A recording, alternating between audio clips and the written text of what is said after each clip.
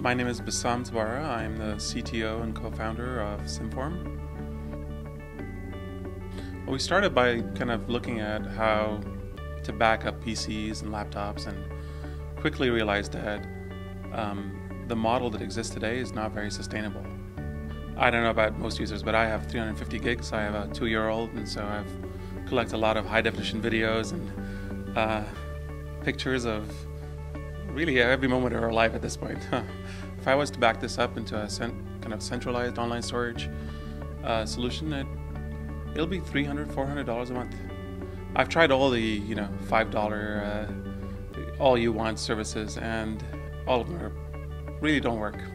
And so Prayer and I started by kind of exploring this problem, thinking, well, how would you do this in a way that is sustainable, in a way that's affordable for small businesses? And that's how we arrived at this idea. We thought, well, the way to do it is to leverage the surplus capacity on people's machines, and the sunk costs that they already paid for, in terms of they already have machines that are running with power, paying for cooling. They're paying for internet. So why not use the resources available and bond them all together, bring them all together, aggregate them into a service that provides a reliable, secure, and fast online storage. We do a fair amount of work in terms of both monitoring the machines that are in the system, the nodes that are in the system, and we monitor the redundancy rates of your files. And so if we see that certain machines have left the system, or we've lost certain fragments in our system, we notice our cloud control, our central service that's running, notices that the redundancy levels are below what we want. We have enough redundancy in the system, but if it even dips below what we would like, the goal, we will regenerate the data. So we'll create additional redundancy to kind of top it off to what it was. And that happens in the background. It's trickle traffic. People don't see it. And as machines come and go, or as we notice that things are not where we want them to be, we will regenerate additional redundancy to keep it at those levels. And so it essentially becomes a lifetime service for your data.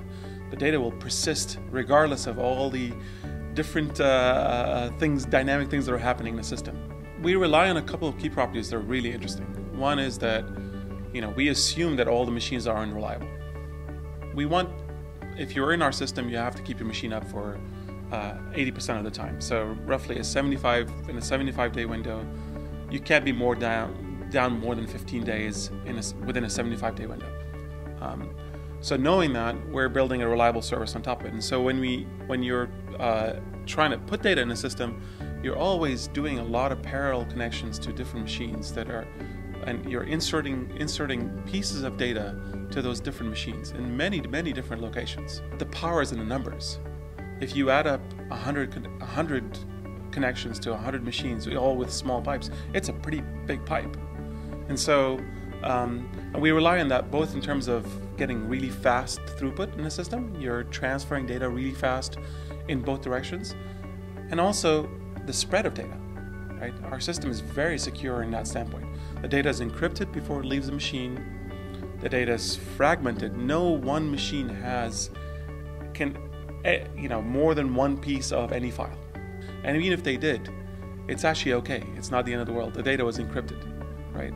And the way that you bring the files back together is that you have to assemble 64 fragments of 103 that are in the system to get one block of a file.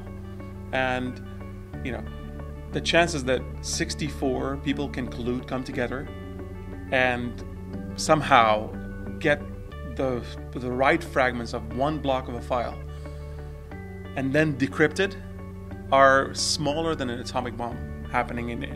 The chances of that happening statistically, you look at that and you think, wow, okay, this is a pretty secure system, especially when compared to a traditional system where you're storing data, and your data goes to a central server, one server, probably in a single data center. If they're doing a really good job, it'll probably be replicated across data centers. But it's all sitting in one machine. I mean, it might be in an encrypted form, right? But we encrypt too. So it's like, you think about this and like, we have hundreds of data centers, right? And they're holding shards of data, small pieces of your files. So that's what makes the system more secure and actually faster than most approaches here. So in our system, to join the system, you're probably joining because you want to store data in our system. And so the way the system works is that we would like you to do a local backup of your machines, and then configure Symform to take your local backups and mirror them offsite.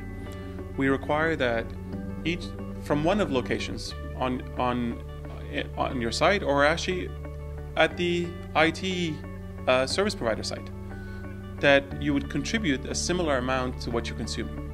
So this is why this is a cooperative system. You're consuming resources from the system, but you're also contributing equal amounts of resources. So if you're storing 100 gigabytes in the system, we require 160 gigabytes to cover for the redundancy. If you're using a certain amount of bandwidth in the system, we require probably actually a much less amount of bandwidth, and without going into all the details here. But and that's how the system works. You're effectively, you make the system. I mean, we use our logos. You make the network, and it's really true. Without the nodes in the system contributing, we have no system.